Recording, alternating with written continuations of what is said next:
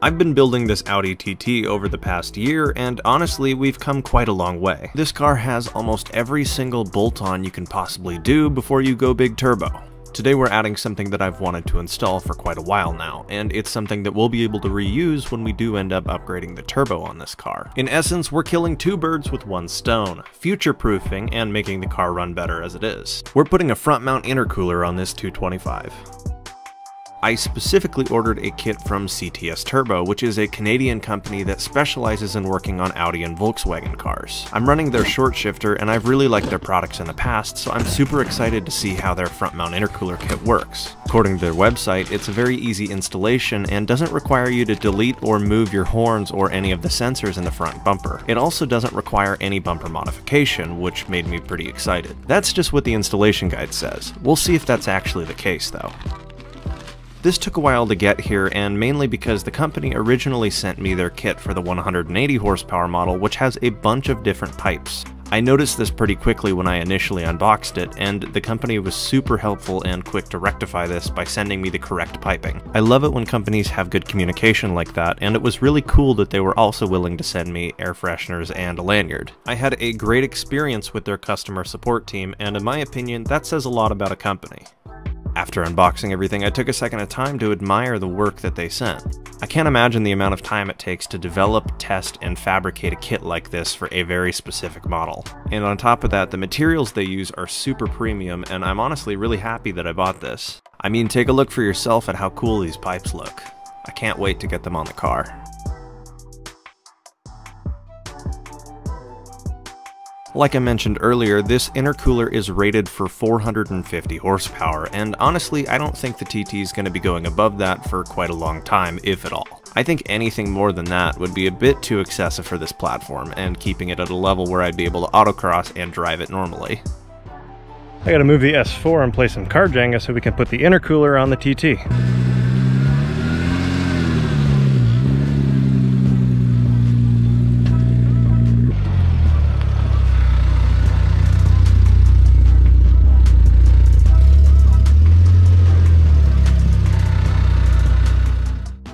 If you've never installed the front mount intercooler before, it may be something that you're a bit apprehensive to do. It sounds a lot harder than it really is, because at the end of the day, you're really just replacing a cooler in a line of piping. One of the benefits of ordering a kit that is specific to your car is it's going to remove a lot of the hassle of the custom fabrication you need to do to get it to fit properly. Custom or not custom, the first thing you need to do is remove the front bumper to get access to the front of the car. I suggest that you jack the front of the car up and put it on jack stand so you can remove both front wheels so you're not fighting with the wheel liner all day.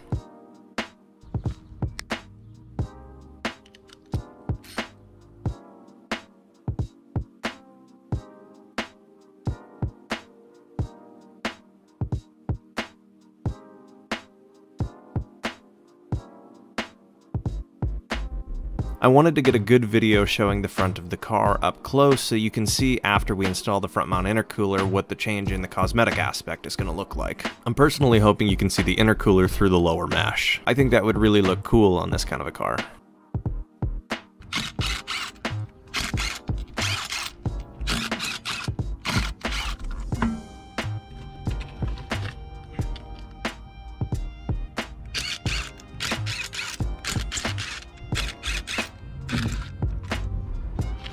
Removing a bumper on the TT is pretty simple. Once the wheels are off, you're going to become best friends with a Torx bit as you start to remove the inner wheel liner. This is super straightforward when you have the wheel off, and you just need to remove it enough that you can see the intercooler and get to the bolts near it. I went ahead and did this on both sides before moving on. Next, there are 3 bolts on each side that you're going to need to remove to actually disconnect the bumper. 2 of which are behind the intercoolers and are a little bit difficult to see on video, but you'll be able to see them in your car. They're really easy to get to with an extension. On top of that, you're also going to have a Torx bit holding the bumper to the fender. This one's super easy to find and even easier to remove.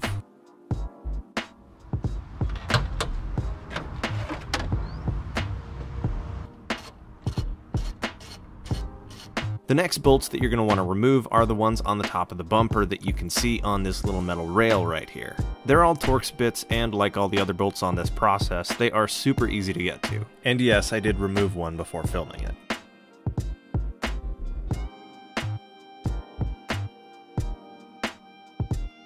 Once these bolts are off the top, on the bottom there's going to be 2 Phillips screws, and that's it. A gentle tap on each side will dislodge the bumper.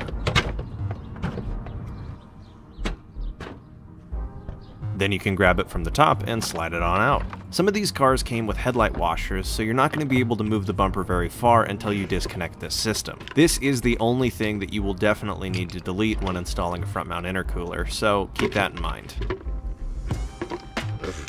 Guess breaking that's one way to do it. My coolant was pretty low, but if yours isn't, you may want to consider draining it before you do this. Since the system's being deleted for the intercooler, I put a bolt in this and stopped all the leaks. I also cut the hose short enough so that it'll hide perfectly under the fender. You can also get rid of the 2 air ducts in front of each of the intercoolers. Started to rain a little bit, so now I gotta wait for it to clear. We have to prep the bumper anyway, so now's a good time to do it. Ah yes, the greatest nemesis for working outside, the rain. At least we have stuff we can do indoors. If you've never seen a 225 bumper off the car, this is what it looks like. I've never taken the bumper off this car, so it's kind of cool to see it outside of the vehicle. Definitely a change of pace. Now I removed the washer fluid modules on the back of the bumper so we have room for the intercooler piping. You can see one of these on each side, and their purpose is really just to pop out of the bumper and spray the headlights, though I don't think this system ever worked on my car specifically. Each one of these has 5 Phillips screws, some of which are hard to get to, but once they're all out, you can just pop each one out. The hose on the bottom should come along with it.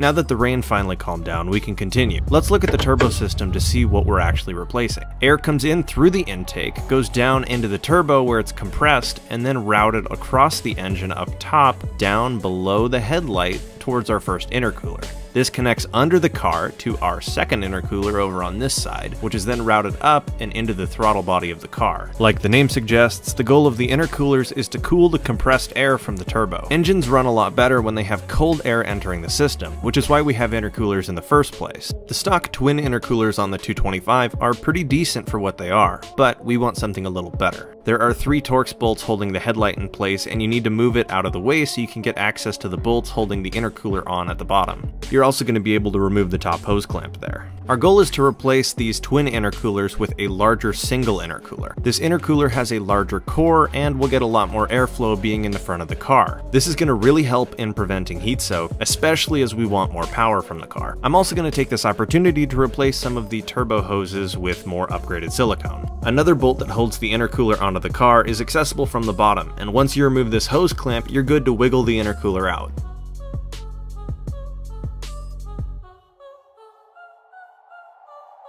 The process is nearly identical on the driver's side of the car, but the bolts are actually easier to get to. You may want to have a rag on hand if your car is a little bit old like mine, because there's going to be some oily residue inside the intercoolers. This is pretty normal for a car with as many miles and as old as this one is. There's a metal hose on the bottom of the car that is likely going to be the place where most of the oil ends up. Just a warning. I'm going to keep the metal pipe that's under the car because there's a lot of lines that bolt to it, and it seems like it's perfect for mounting them. The intercooler piping that comes with this kit goes directly where the old intercoolers went. I installed the metal intercooler hose to the new silicone pipe outside of the car so that I had easier access to the hose clamp. My goal right now is to loosely install the pipes on both sides so I can start to test fit everything before I bolt everything down permanently.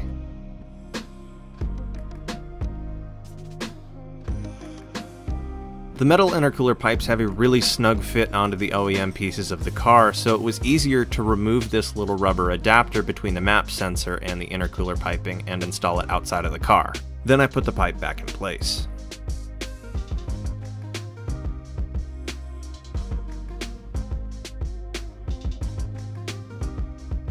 With the headlights loosely installed, here's what the intercooler piping is going to look like. Some kits require you to remove the brakes and some of the other wiring and sensors down there, but this one fits perfectly without having to do that. Next, I wanted to test fit the intercooler, and you can kind of just slide it up here. I should note I unbolted the sensor at the bottom of the radiator while putting the intercooler on. The 2 metal prongs on the top of the intercooler connect directly to the bolts on the top of the crash bar. These did not fit well right away, so I had to bend them a little bit to get them to fit snugly. They still don't fit perfect, but the intercooler is in there so tight it's not going anywhere. I then installed the 90-degree silicone pipes onto the intercooler so that we could see what the system is going to look like when it's all done. At this time, everything is only on there loosely so that I can still adjust things before tightening them down. When it was all buttoned, here is what the piping looked like. My favorite part about this kit is that all of the pipes come with bead rolled edges so that the silicone won't blow off them as easily. That and the kit included some really nice hose clamps, and the overall fitment doesn't interfere with many of the sensors. You will, however, have to tilt down by 90 degrees the sensor that was in front of the radiator. But as far as sensors go, you don't have to remove or relocate anything else, including the horns that are down here. These hoses fit in here snug, and I'm not worried about them going anywhere. However, the bolts and brackets that they included don't actually line up with the car perfectly. Even though the fitment wasn't perfect, I think this kit is a fantastic bargain for your money as far as front mount intercooler kits go for the 225. The only real problem is that the brackets on the actual intercooler don't actually match up with what's on the crash beam of the car. Once the intercooler's in here and on one of them though, it's in there so tight that it is not going to go anywhere. I'll use a hose clamp or something to tighten the other side just in case though. This isn't really necessary, but I felt the need to cap the lower intercooler piping so that nothing could get in there. This is from the old setup and it's not even being used, but it shouldn't matter that much. I then went and tightened every single bolt in the system to make sure that we didn't create any vacuum leaks by installing this. I also used some extra hose clamps I had to tighten down the system to make sure that it really wasn't going to go anywhere. That's optional, however.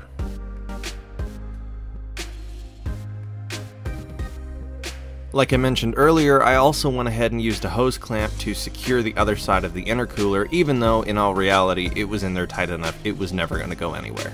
While I still have the bumper off, I want to start it up and see if it idles and runs okay.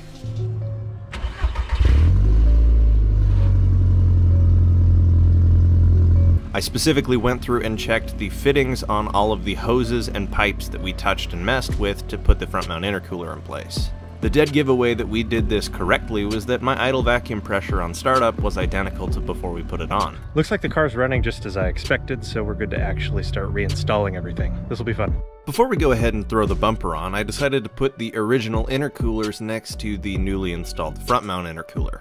From a size standpoint, the front mount intercooler is about the size of 3 of the standard intercoolers, so it definitely makes sense that it cools better and is rated to handle a lot more horsepower. Now it's time to put the bumper back on and make sure that everything fits properly. Another awesome thing about this kit is I didn't have to modify or cut up the bumper whatsoever to get it to fit with the intercooler piping they supply. It all just works, and that's something that you learn to appreciate with aftermarket parts. Reattaching the bumper is just as easy as taking it off, but I highly suggest you start with the sides first and then do the top and bottom. You're also going to want to leave the top 2 bolts of the headlights loose so that you can readjust them later and make sure that all the panel gaps are equal. Doing the sides first pulls the bumper into its proper place and allows a lot of freedom of adjustment for the top and bottom screws. There's a lot of adjustment you can do when it comes to putting your bumper back on to make it look better or worse or whatever you really want it to look like. My personal goal is to just make sure that the panel gaps look as equal as possible. While I had the car up in the air, I decided to use a little bit of trim restorer on the front grille to make it look a lot nicer. This stuff works great and it lasts about a year before you have to do it again. It is literally just as simple as rubbing it on the trim. Here's what the intercooler looks like with the grille fully installed. You can just barely make out the intercooler piping, but you can see the intercooler behind the front grille, which is exactly what I was going for. It's a subtle enhancement, but if you know, you know. After this, I reinstalled the wheel liner on both sides. Once the wheel liner was installed on both sides, I moved on to installing the wheels back on the car.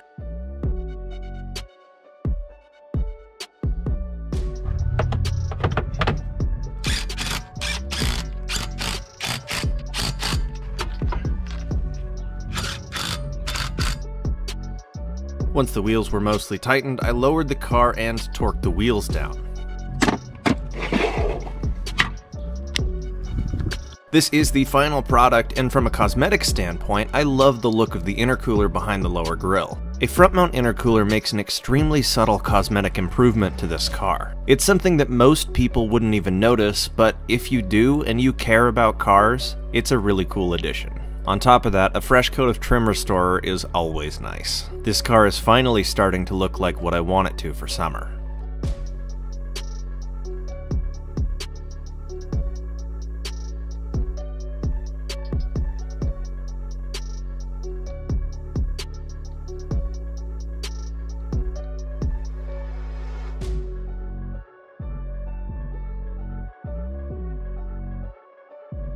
It's been a long day, but the intercooler is on, so now all we have to do is test drive the car and see how it performs. I'm not really expecting too much of a performance jump, but if there is, I'll definitely let you know. What I'm basically expecting is that when I'm romping on the car repeatedly, that performance dip from heat soak is going to be minimized. So I really won't notice this until I really hoon the car.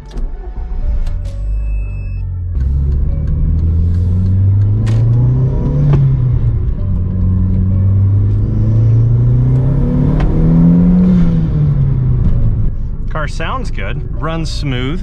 We'll have to do a few more of those to see what I really think. Idle's good, awesome idle vacuum pressure.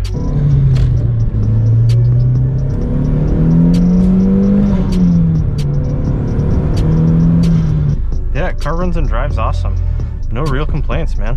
While an intercooler may not provide an immediate jump in horsepower, I definitely think it's a worthwhile upgrade on any turbocharged car for the longevity of your vehicle. And it's going to help a lot to ward off heat soak if you live in an area that gets really warm. In other words, I am super excited that I finally have one on the car. We're making a ton of progress on this car, and I've just got more in store. I'm definitely leaning towards my next big project on this car being a complete refresh of the suspension. I've also got a handful of other projects I want to work on this car while we wait for the suspension parts to come in. I want to thank you so much for watching. The amount of support you guys give me is absolutely unreal, and it just keeps me motivated to do more. If you enjoy the video or learn something, consider dropping a like and subscribing for more. I'm going to have project cars my entire life, and I plan on documenting everything I do here. Once again, thank you so very much for watching. I hope you have a wonderful day.